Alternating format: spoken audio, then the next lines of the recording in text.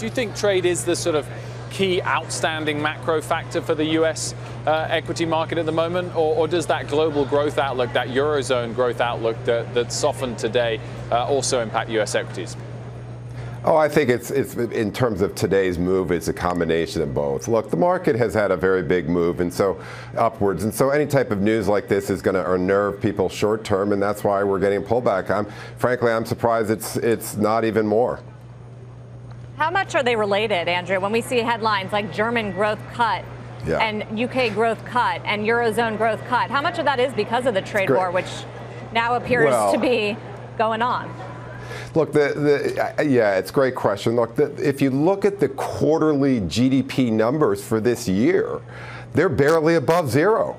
So we're perilously close to negative GDP, which is a recession. So any type of shocks, whether it's trade war extending or weak Europe, that gets people anxious because of a risk of economic slowdown this year. Now, I don't think we're going to have that because recessions don't lead to presidents getting reelected, but that is the risk. But it's also because the market's up a lot, so bad news impacts the market more. What about the micro, Andrew? Do you think company earnings has been good enough to justify the bounce back we've seen since Christmas?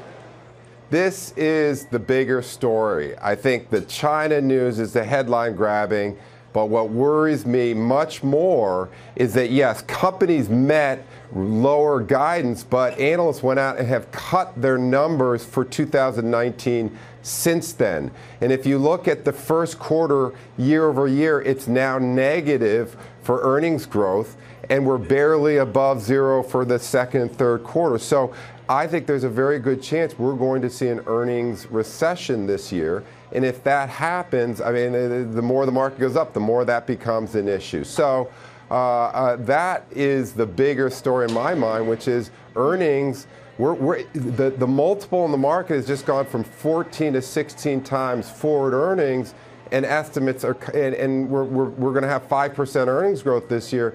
That's a tough combination for the markets. Either revisions need to move back up, or we need a little bit of a retracement in the market here.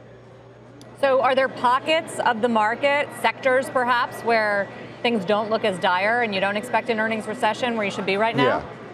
So look, I think you have to think about it in terms of what led the downturn. Usually the first things that fall off are the first things that recover.